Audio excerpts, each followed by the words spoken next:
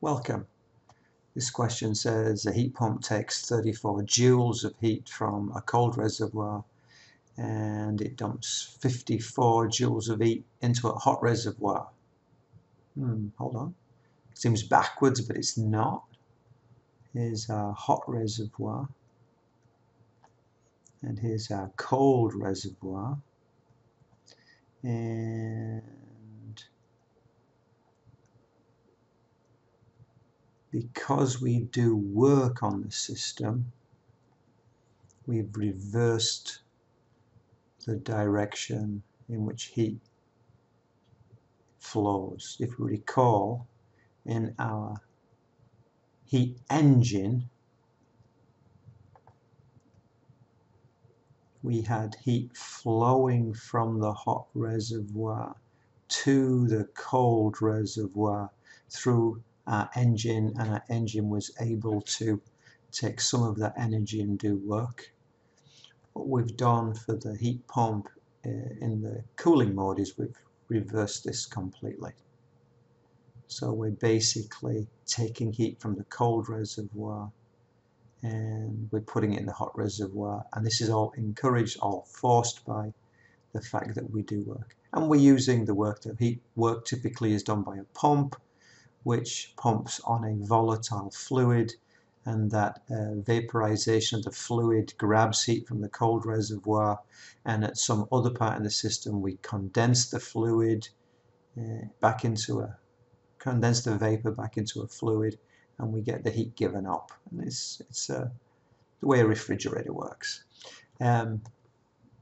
So it's a bit of a change from what we were looking at before. It's the same diagram, it's just a different direction in which it works. And we say, well, in this case, it takes 34 joules of heat from the cold reservoir, so that number there is 34, and it dumps 54 joules of heat into the top reservoir, into the hot reservoir, and so how much work is done. And I can look at this and I can say, oh, that's going to be 20 joules just by looking at it, but I can also express it mathematically and say, well, Q hot is equal to, well, these two together combine to make Q hot, so this is Q cold plus W.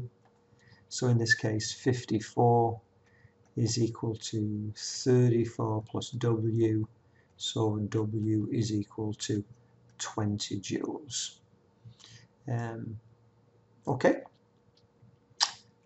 so show that 20 joules work was done and 20 joules of work was done. And then the next thing is show that it has a coefficient of performance. And the coefficient of performance is analogous to efficiency. It's what you get out over what you put in. Well, what I want to do here is cooling. So I get out 34 joules. I'm sorry, let me do it in letters first. So what I get out is cooling. So I get